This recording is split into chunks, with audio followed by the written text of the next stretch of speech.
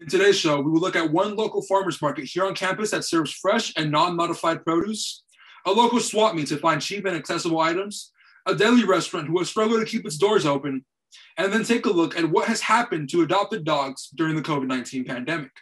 I'm your host, Mark Monroy, and Canyons News starts right now. With news from across the Santa Clarita Valley, this is Canyons News.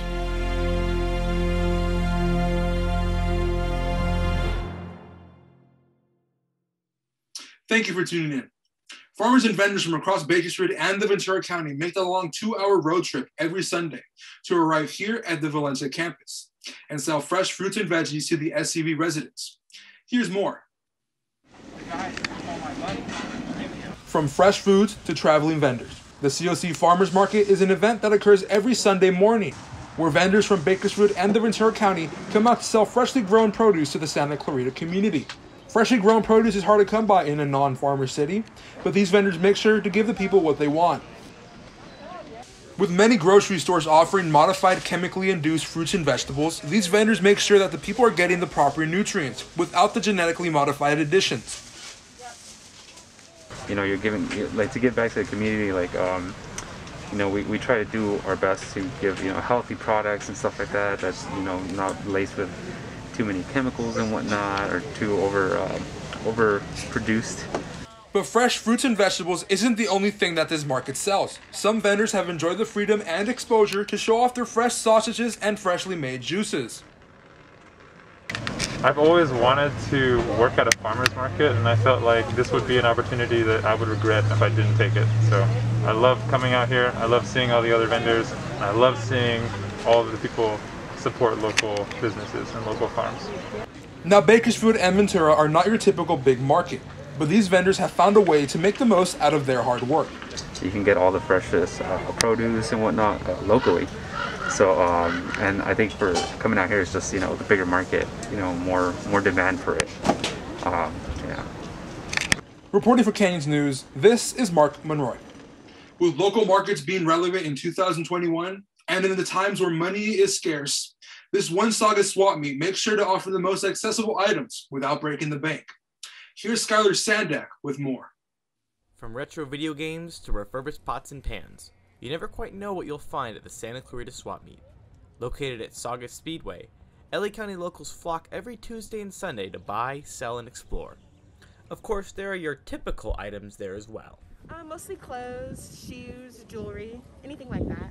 I feel like there's a lot of car stuff here. Like a lot of like car guys and tool guys, and they do like way better than the clothes people actually. Like they sell really fast. Like people come at like 6 in the morning for them. Early risers are king at the Swapmeet, where punctuality is everything.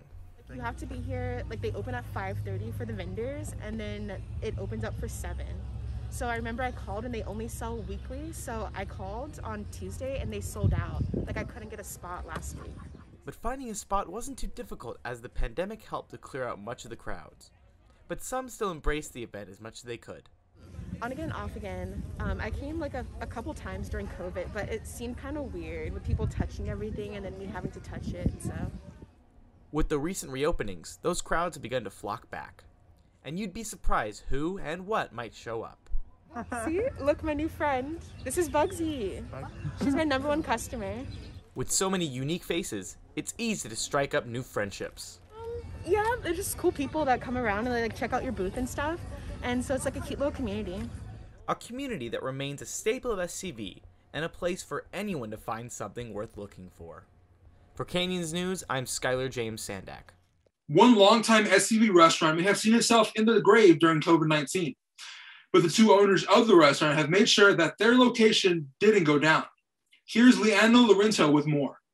Maria's Italian Deli is a staple in the Santa Clarita Valley that has been serving the community for almost 50 years. It almost came to an end during the COVID crisis, but luckily, Jonathan Carrillo and Brian Hernandez stepped in and saved the day to keep this iconic deli open. I had no formal connection to Maria, just met her, fell in love with her, and wanted to bring back her legacy to the Santa Clarita community. For many people in this valley, including Hernandez and his family, this establishment is a place where you can sit down, be taken care of, and treated like family. It's also a place where families come to cater fresh Italian food to their families. So one of our main motivations of getting Maria's was my wife and grandfather have been coming here since the late 90s, and she did not want to see this legacy go. I've been ordering food here for family functions for the last 10 years. So for us, this is a staple in the community, and there's no way I was going to let it go down. Not only does this deli serve delicious Italian cuisine, it also upholds a high stature of authenticity and traditions that really provide a sense of home. We did make some modifications to the menu. However, all the modifications and changes that were made by Maria herself. So before opening the deli and the restaurant, we went through the entire menu with her to ensure that we were just selling items that she wanted to sell, and to make sure they met her standards. The COVID-19 pandemic was an obstacle for many, to say the least. But here in the Santa Clarita Valley, there's a happy ending. Jonathan and Brian have made it clear that this business is here to stay. For Canyons News, I'm Leanna Lorento. With many people struggling with anxiety during this pandemic, resulting in many people looking to adopt dogs. But after a long while, many people have made the decision to return these poor animals. But the question still lingers. Why are these dogs being returned? And what makes people want to return them? We have Selena Hamadi, who has more on this story. During the pandemic, we all saw videos and pictures of animal shelters completely empty during the peak of the pandemic. Shelters saw record numbers of dogs being adopted. I adopted a dog. His name's Chunky. He's a pit bull and German Shepherd mix. The reason for me getting him was actually because me and my girlfriend wanted to get a puppy and raise him, and we had a bunch of time, so that's what we did. My routine with him is actually pretty easy. He's not a hard dog to take care of. He's very smart. Make sure to go out and play with them like for at least an hour every day. Adopting a dog is not only a big commitment, but it is also a long adoption process too. Well, it usually depends on the amount of applications each dog gets in. And then also if the person wanting to adopt a dog, if they have any other pets, we have to temperament test the dogs, and we have to have a meet and greet. So it might take probably up to like a week or two, depends. But now, these same shelters are seeing record numbers of returns. Due to everything opening back up, people are realizing they don't have the time to take care of a pet. People are starting to think more about finances and finding themselves sacrificing what's really important. So at any point, usually with each rescue it might be different. We have a week process where if it just doesn't work out within that week, they can bring the dog back and they'll get their full refund.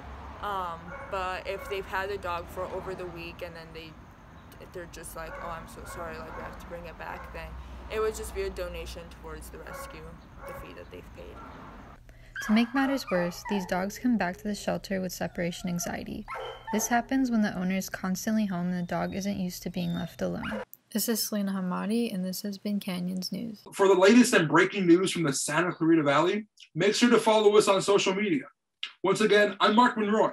Thank you for watching, and have a wonderful day.